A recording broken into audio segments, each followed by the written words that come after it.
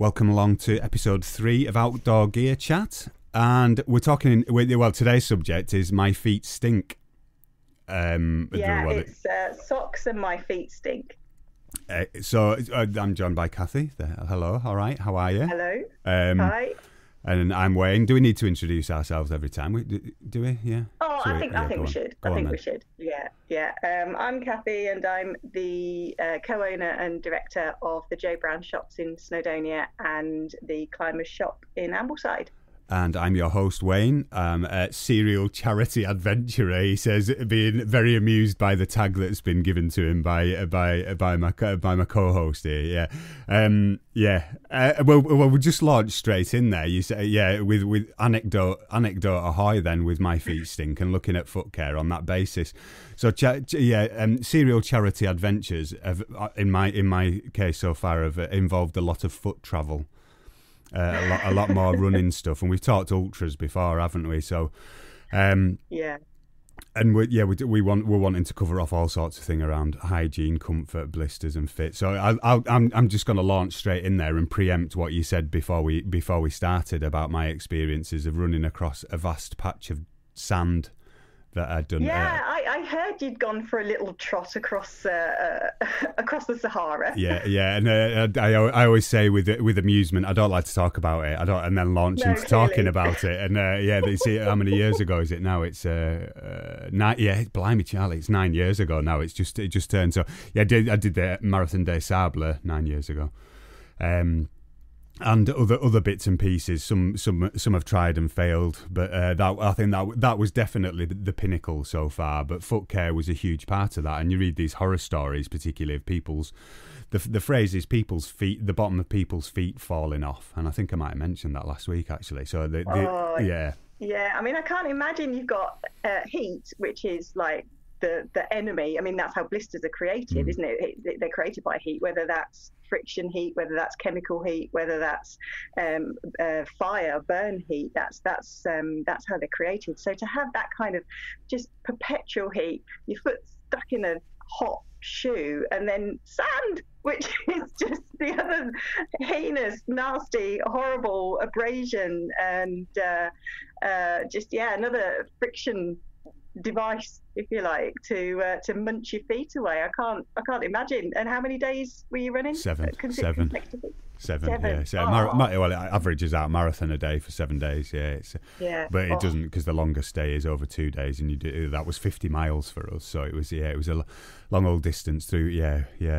But I guess but then my take on that, and doing loads and loads of reading, and there's all sorts of brilliant people in the UK who can give loads of advice on this. So I know Andy Mountsie, for example, has done some great stuff on foot care and how and then the few of the serial offenders that do the MDS have also done it. But I think it is just looking after your feet. If you're going to be on your feet for a long time, no matter what it is, making sure that you've got the best possible kit to do that. And coming back to the point we'd mentioned, I think in the last 2 episodes about not wearing cotton socks. Is like tick right, number one. That's a brilliant. But no cotton. Yeah, exactly. But my absolute revelation for it was discovering Injinji socks. Oh yeah, Injinjis. Yeah. I just go misty-eyed over the Injinjis because they're on a much lower scale in the running way of things. I got stuck being one of the worst gear shop owners in the world. I run out of time. I'd planned a training run with a friend. I'd needed new shoes. So the day before I went on the 32-mile trot, I grabbed the shoes out of the box, grabbed a pair of Injinjis, grabbed an awful lot of anti-blister plasters, Vaseline, anything. I just basically took everything off the wall and put it in a bag and went and did my 32 miles expecting to be absolutely lacerated, but with my little Injinjis and my little shoes, blister free. Which I was in shock I still am 2 years on. Well, can't believe it. I think one of the things for me, weirdly, I always used to get, and I don't know why the Injinji sock particularly. If you're listening and you don't know what they are, they're basically sort of a foot glove sock, aren't they? They individually go around each toe, which is a bit weird to start off with because it pushes your toes apart. And can be a bit weird with your shoe fit, can't it? But it can, because it encourages proper toe splay, which of course is absolutely essential for running and long distance running. But when you put them on, you do look like you've got monkey feet. They're gloves for your feet, essentially. They're all kind of woven in one process, and you look down and you've got these like 10 little individually wrapped sausages on your toes. Just look like I love that. But your term on monkey feet is right, and we're gonna have to come back to. I'm just making a furious notes now, but like sort of the barefoot running principles and monkey feet. We'll have to come back to that at some point, I think, and whether that's today or another time. We've got loads of anecdotes there. But on the Injinji thing, I think you've just mentioned it there with the way that they're produced. Is I used to get loads of heel blisters. And since switching to using Injinji, I've never ever had a blister on my heel, and it's really, really strange that I don't know what it is. I don't know why that's so different. There's a huge amount of science. Again, we sort of keep going back about the science in outdoor equipment, but it really is in socks. The little sort of foot coverings that sort of live in the back of your drawer. They're really important, and there's a huge amount involved in them, even down to the way that they're woven, and being given extra cushioning around your heel, and they're created to have a 3-dimensional heel as well. If anybody's tried hand knitting a pair of socks and turning a heel, it's incredibly difficult. So all of these machines are made to basically create the socks in one go with flat seams as well. So there's if you look at a technical sock, there's really hardly any seaming at all. There's an awful lot going on in construction, in weave, in choice of denier, and the choice of the width of the filaments. It's all sort of computerized and made to be woven all in very specific areas. So these socks, if you put on a pair of modern socks, they'll fit around your foot, they'll fit snugly, they won't wrinkle, they'll maintain their shape. And it's all because of how they've been built mechanically to fit around your foot. And if you think of the shape of your foot, it's pretty complex. Yeah, absolutely. And like you were saying, the thickness at different parts and how that's managed or produced is something else, isn't it? And then that and again, you're just explaining that I could never figure out why there's no apparent seams around toes. On this particular on Injinji, it's just like, well, where are the seams? How do they manage that? It's like it is witchcraft, isn't it? Manufacturing witchcraft. But then I guess that's part of the process, isn't it? But it is, and that because I was like, well, yeah, in this the particular example, like you say, the big thing is getting sand between your toes, and then you just get this movement, this rub with a tiny little piece of sand or whatever, and it's just you might as well just be slicing a razor blade along it over time. But again, with Injinji, provided I was getting emptying the sand out every now and then, and it wasn't that often. It was I think I only ended up with a few blisters on particularly on my small toes, on my little toes rather, and that was without getting too geeky about it. I had a pair. I ran in Innovate Rock Lights, which were amazing. The grip was fantastic for the desert, weirdly enough, and I had sand gaiters on at first, and the sand gaiters. I was going to ask about sand gaiters. Yeah. Well, they were the worst part of all the kit that I wore. I binned those halfway through day one, I think it was. Really? Because so you running through the sand and everything, and all if you don't have the gaiters on, sand's coming through the front of your shoes. But as soon as you put the gaiters over the shoe, I could literally feel my feet swell with the heat.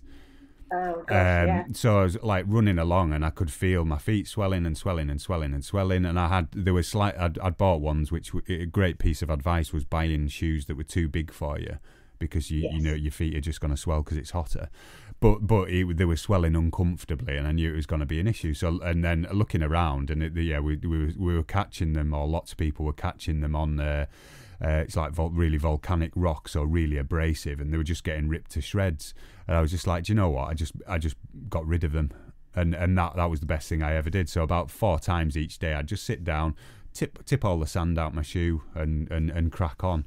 And that was brilliant for me. Worked fine. Like I said, never really had major issues. Whereas other guys that were in my tent were. Yeah, it's the memories make me feel nauseous. I'm not going to go into it. And a good friend that I spent a lot of time with works for Al Jazeera. Actually, he's hi Pete, if you're listening. I think on the was it the 5th or 6th day, I went to see him, and he was taking gaffer tape and strapping it around his trainers, just like rolling. And I'm like, "What are you doing?" And he's like, "I can't. If I take my shoes off again before I finish," he said, "I don't want to see it. I don't want to smell it. I don't want to look at it." And he's like, "Oh my goodness me!" Right? And yeah, people were saying the feet were going like steak. Is it steak tartare? Or it's the raw where it's been battered. Yeah. Just like flipping it. How have we ended in that state? As there's some fairly pro athletes there, and yes, I guess it might have been that I wasn't moving as fast, but anyway, that's always slowing down your pace, less sweat. Well, exactly, yeah, and taking the time to empty the sand out of my shoes. But they were absolutely brilliant as a sock, and I very rarely wear anything else most of the time now for that reason, because great value, last for ages. They're just fantastic. And I guess the flip side is the sort of the Bridgedale style sock as well, the chunkier one, isn't it? And so, the Injinji socks are definitely the Marmite of socks. People are either like, "Oh right, yeah, I'll give them a go," or like, "No way, I'm not having anything between my toes. No, can't cope." Sometimes they'll just try it on, and they'll be, "No, that's not for me," and that's absolutely fine. We're all different. But the traditional toeless sock, if you like, as you say, like the Bridgedales, the Lorpens that we sell, there's a place for those as well, and they're just, again, they have so much technology in them. They still allow for toe splay because they're made with elasticity built in and covered in art. If you look at the websites in particular, they're sort of manufactured with a cross that goes over your foot, so they'll support under the arch as well. And as you sort of mentioned, those high impact areas, you've got the additional cushioning. Some of them will be woven very lightly on the top to allow for ventilation as well, so all of that sweat can come out of the top.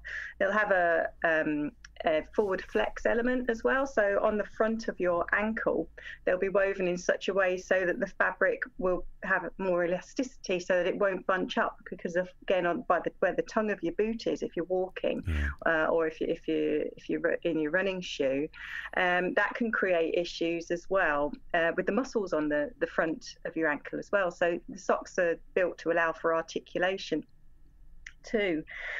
One thing I do have to say with modern socks is some of them will be made so anatomically critically that they'll have a left and a right, and you've got to be a bit wary of that on a bleary-eyed morning if you've got an alpine start, or if you have away on an expedition and you're not paying attention, and it's very critical when it comes down to Injinjis, because there's nothing worse than opening your last pair of dry socks and just like, yippee, you're going to put them on and discover you have two left socks. Yeah. And there's no going back. Brilliant. When you've got those socks, you can't put those on the other foot. No, it doesn't work like that. Yeah. It's without cutting the toes off, and even that. Yeah, I was just gonna say, I have a pair of socks. I have 2 pairs of socks that are very similar. And for a while I was like, matching up. Here's the large ones, and here's the regular ones. Why are they both the same size?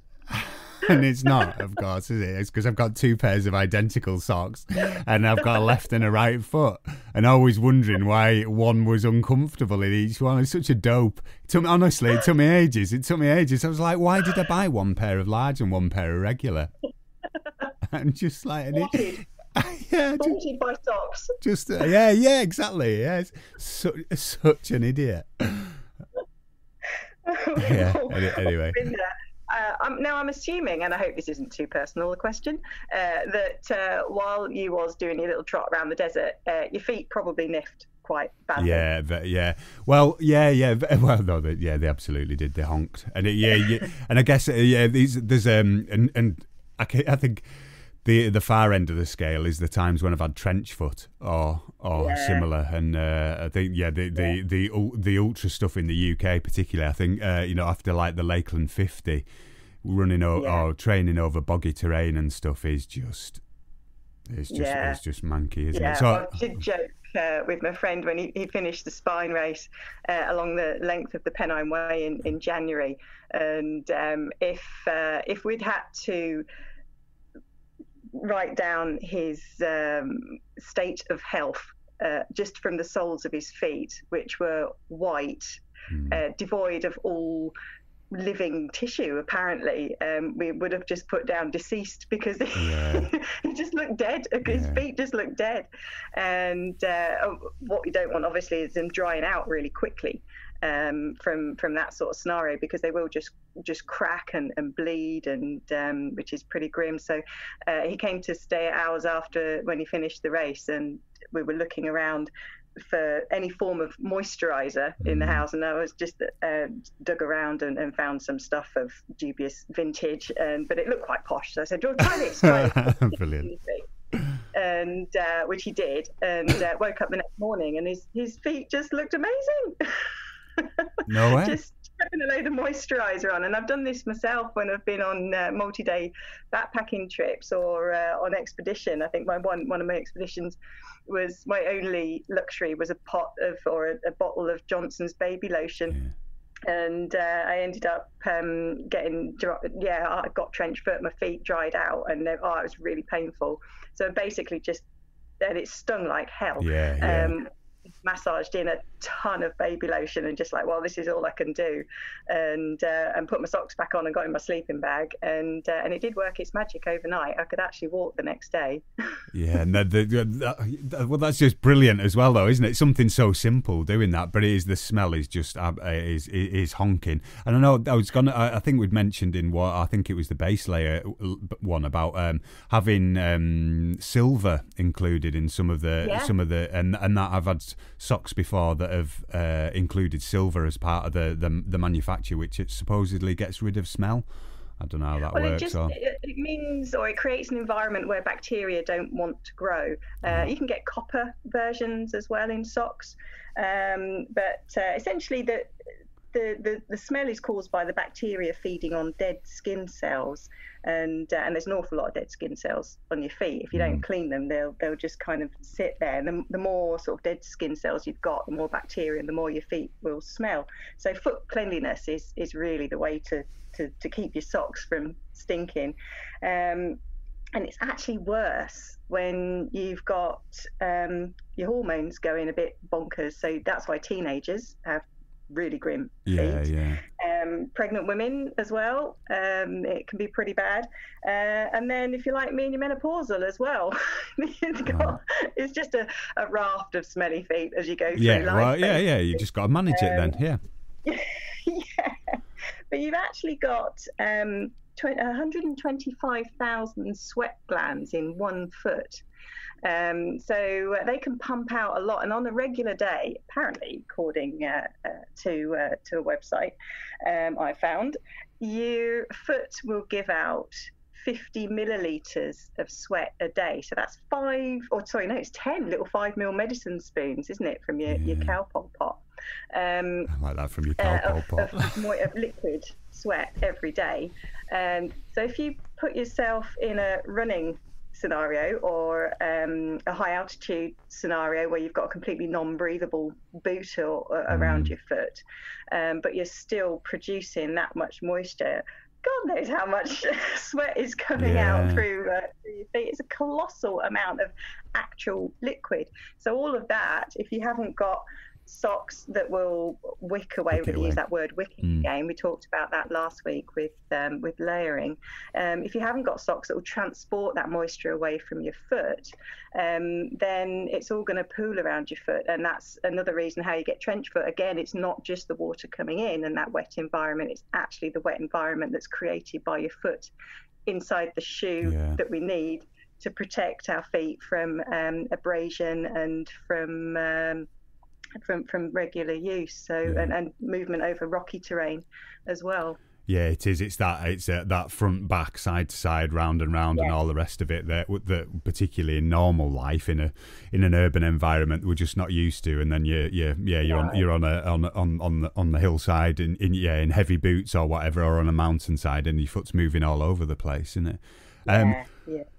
And that, I guess, that comes back to it's similar to the waterproofing conversation then, isn't it? So if you're wearing waterproof boots on that won't let anything in, then there's a good chance they're not going to let anything out either, and you've got all that humidity, that moisture is just trapped inside that foot. Yeah, the grossest thing actually is using vapor barrier liners. A lot of high altitude or people, high altitude climbers or people working in extreme cold environments will use a vapor barrier liner, and that means we talked about in previous podcasts about moisture being the enemy of insulation. So if it's absolutely imperative that you keep all of your insulation working as well as it can, it mustn't get wet. So if you keep that moisture next to your foot, then your insulation is going to be able to work to the best effect. So you effectively put your foot or hands, if you like, you can use vapor barrier liners in hands, you can use them in sleeping bags as well if you want, but it's a deeply unpleasant experience, and you need to be extremely careful on your bodily care if you are using them, because you're trapping all that moisture next to your skin, but it's there obviously to make sure that insulation works to the greatest effect. And I guess, to take that to the next extent, to me, it's like it's peeing in your wetsuit when you're going swimming, is to say a similar effect. I guess it's trapping that warmth next to your body as far as that goes. It's not particularly I hope nobody's eating the tea while they're listening to this anyway today. All this talk about trench foot and everything, and then well post care then I think is the other bit as well. So there's a bunch of preventative stuff as far as lubrication as well, which can help. So that the Vaselines, the Sudocremes, and all that sort of business. And what's the one that cyclists use all the chamois cream, isn't it? Of course, Body Glide. There's a whole ream of them. So yes, you can definitely use that on areas if you're prone to blisters, for example. Then normally if I'm on a long run, I'll just pop a bit in between all my toes. There's a couple of areas that I know I've got a bit of hard skin that is just there. If you're running all the time, it just pops up.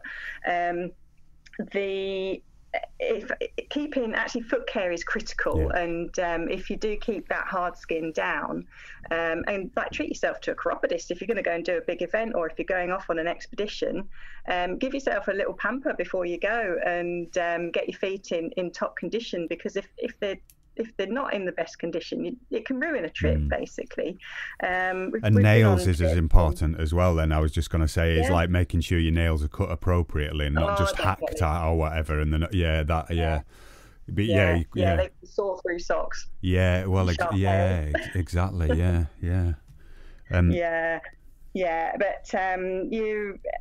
removing hard skin with a pumice, that really helps, because if it's that hard skin that gets damp and soggy, the bacteria goes straight to that area, and you're going to get nippy socks. But also, if you do get any blisters, they are going to get infected, and that's a pretty unhappy scenario. In fact, that absolutely killed one of my husband's first Himalayan trips.